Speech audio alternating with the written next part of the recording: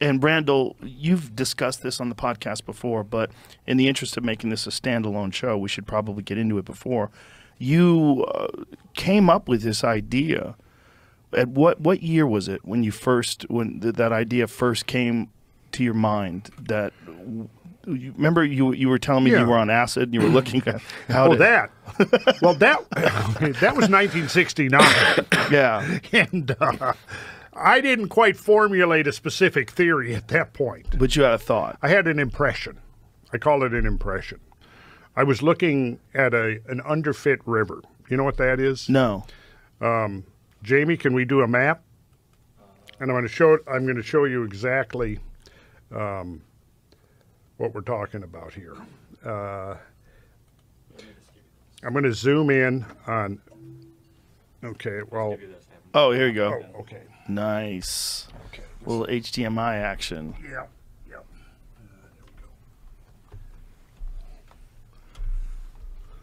Okay. All right. You're going to learn a new term, Joe. It's underfit river. Okay, so it was a little different back in 1969, but Eden Prairie was a location of an airport. Let me put this onto terrain. All right, here we go. And here we go. So this is the Minnesota River Valley. And I was standing, I actually went back and found a few years ago, found the spot I was standing, and it was right here on this bluff, looking into this valley. Now, if you go here, you can see there's another side to it over here. And if you look back here, you're going to see this is what's an underfit river. An underfit river is where the modern river is diminutive relative to the channel that it's flowing in. And the channel was part of what they called the spillway of Lake Agassiz, which was a gigantic meltwater lake that formed in that interval that Graham was just talking about. So this is the modern Minnesota River, which is a fairly substantial river, probably close to the Colorado here that runs through Austin. But you can see the channel. The channel is huge relative to the river. A few geologists have worked on it and concluded that the meltwater flow through here was 4,000 times greater than the modern flow of the Minnesota River. So anyways, I was standing here looking out into this, and what I saw was the modern river entrenched within a couple of banks, and then I'm looking at this huge channel, and I just had this impression that, was this a huge river channel?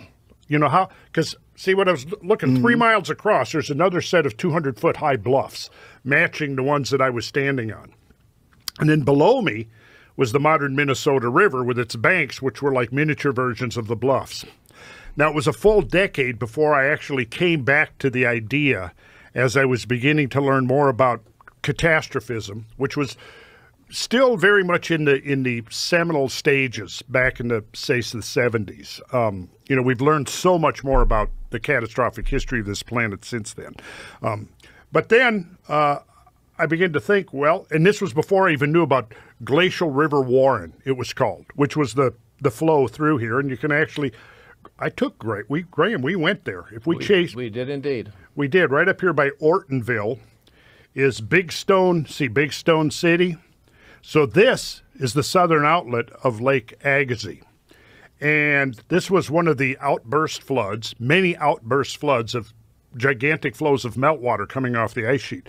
Big Stone City. Now, when you look at names of lakes and towns and places, oftentimes there's clues, like Big Stone City and Big Stone Lake. If you go there, there's big stones laying all over the landscape that were flushed out in this catastrophic draining of Lake Agassiz.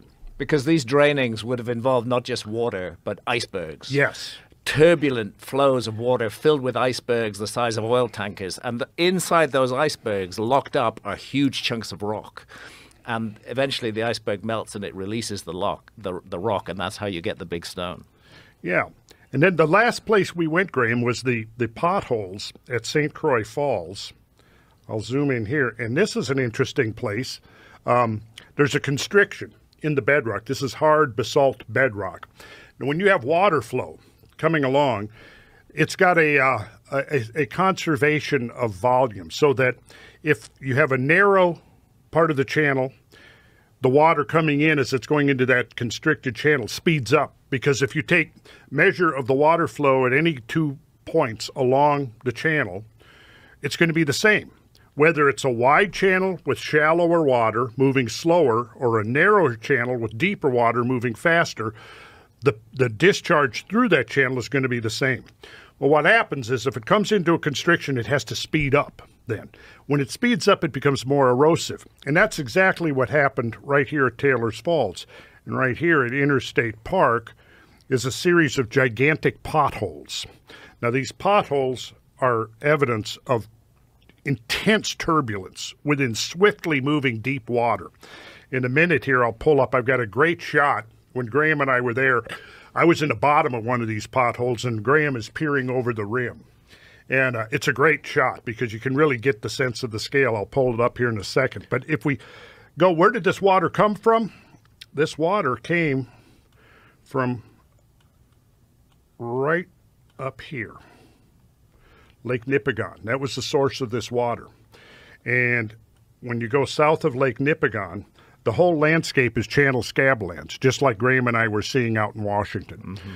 And this is very convincing evidence of really catastrophic water flows.